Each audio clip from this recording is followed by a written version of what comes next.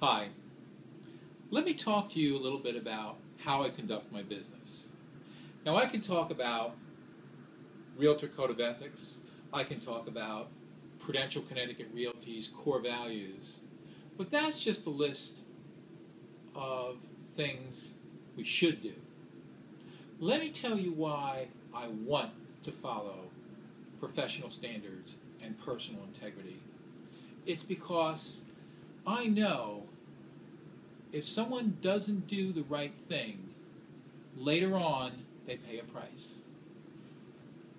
Could be a fine, could be loss of license, could be a lawsuit. I don't want that to happen. I'm not going to do something stupid now and pay a price later on. I don't want to end up in court. You don't want to end up in court. I represent you. I will do my best to represent you the best possible way to get you the best deal and the most money in the shortest amount of time. Thanks.